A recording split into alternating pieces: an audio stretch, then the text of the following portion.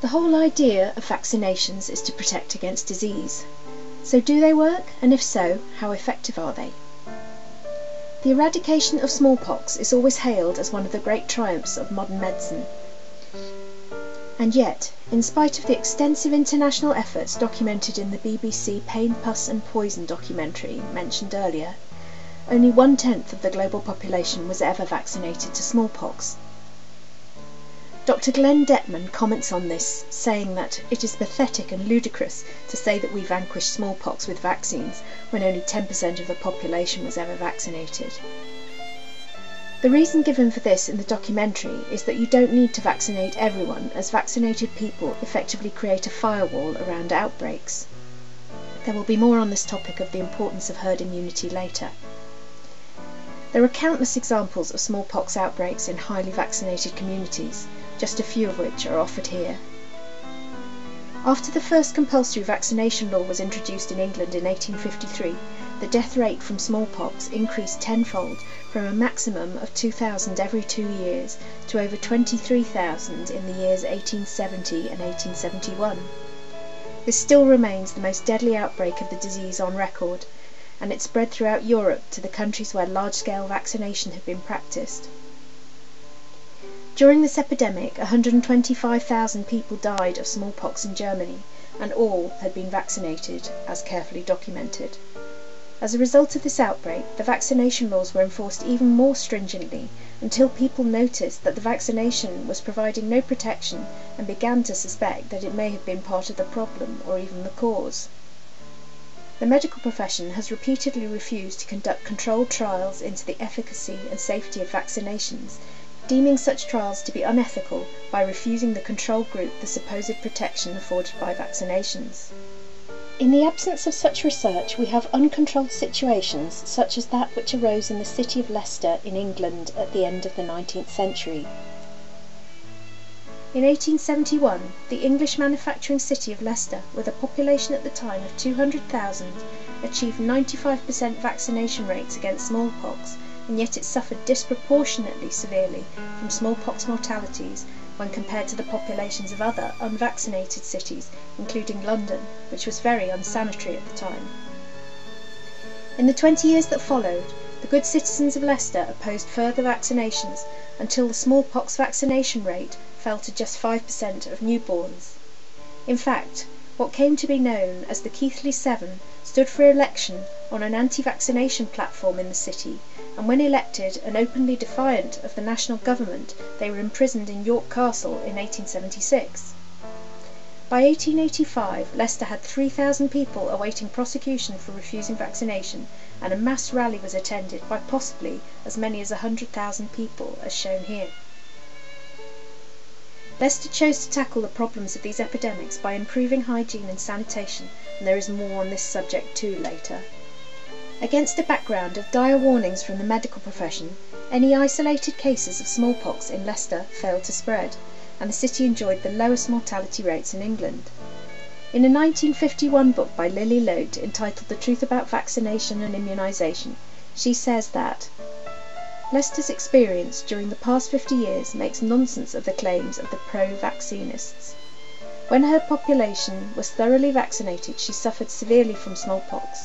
As vaccination declined to 1% of the infants born, smallpox disappeared altogether.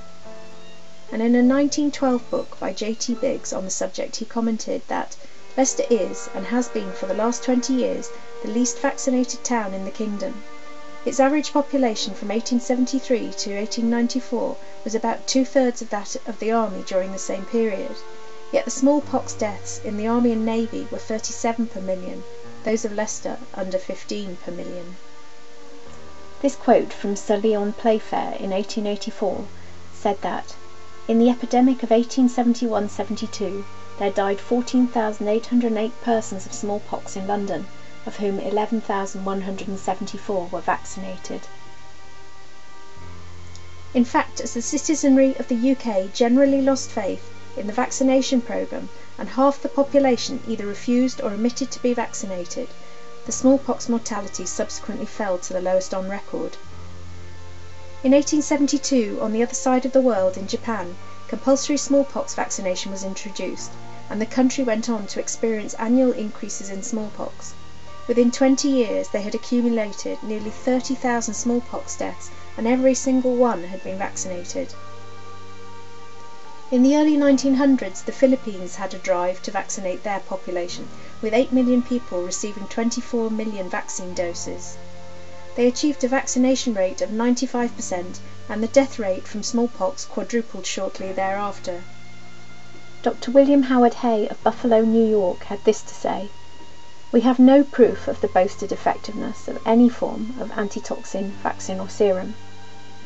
If the record of vaccination in the Philippines alone were ever to become a matter of general knowledge, it would finish vaccination in the whole country.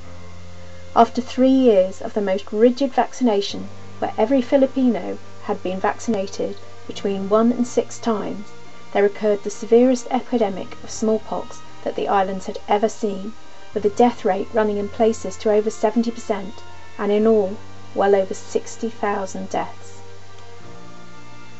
After witnessing the disaster of smallpox vaccination elsewhere, France had rejected the policy until German occupation during World War II brought with it compulsory mass vaccination. Shortly after most French children had been vaccinated, the incidence of diphtheria increased tenfold to 150,000 cases, whereas in Norway, which did not adopt vaccination, there were only 50 diphtheria cases. More recent examples include the country of Oman, which achieved complete vaccination of its population in 1989, followed just 6 months later by a widespread polio outbreak. In 1953, the League of Nations Health Report reluctantly admitted that, in spite of the great efforts made by the health authorities in promoting vaccination, smallpox is not on the point of extinction. Dr. Joseph Swan commented in his book The Vaccination Problem that these figures speak for themselves and eloquently proclaim the utter futility of vaccination as a preventive or mitigant of smallpox. All doctors have been subject to the received propaganda on this subject, and so those that have realised the truth have done so through personal experience and individual study. One such was Dr. L.C. Carter, who commented that, in looking over the history of vaccination for smallpox, I am amazed to learn of the terrible deaths from vaccination, amputations of arm and leg, foot and mouth disease, tetanus, septicemia and cerebrospinal meningitis. Estimates from government sources claim that vaccines offer anywhere from 80% protection for chickenpox, in this case from the UK National Health Service, up to a confident 99% guarantee from Public Health Wales of protection following 2 measles vaccines. But this isn't borne out by the data, and it's not just smallpox. The history of vaccination is littered with the failure of vaccines to prevent all kinds of diseases.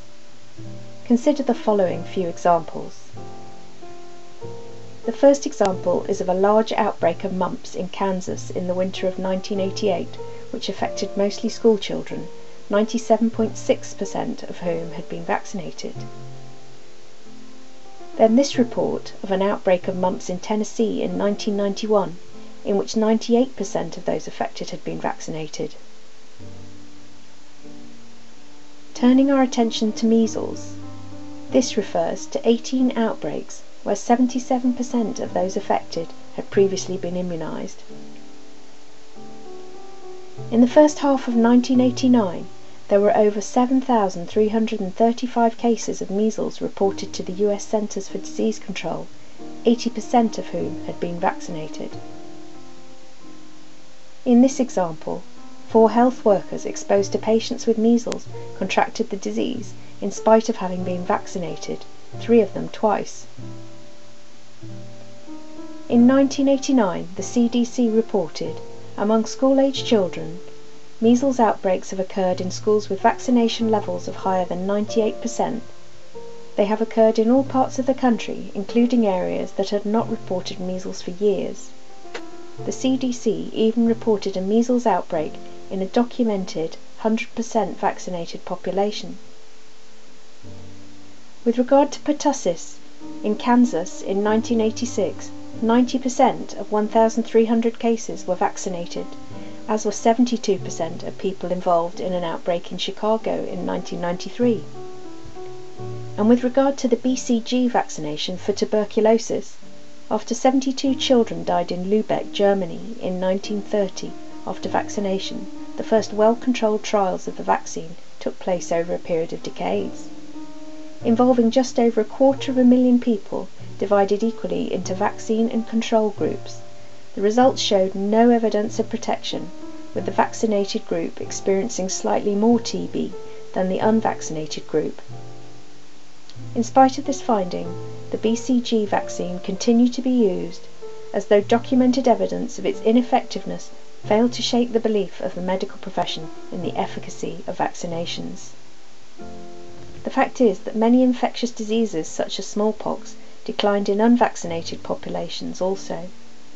In fact, smallpox outbreaks were checked by the cessation of inoculation and not by the introduction of vaccination. And illnesses for which there is no vaccination, such as scarlet fever and typhoid, have also declined. So are these vaccine failures just documented unusual, or do they indicate that vaccination may provide no protection at all, and worse still, actively introduce and perpetuate historic illnesses in today's communities? To answer that question, we need to take a look at the case of polio in vaccination myth number 3, that vaccination controlled polio.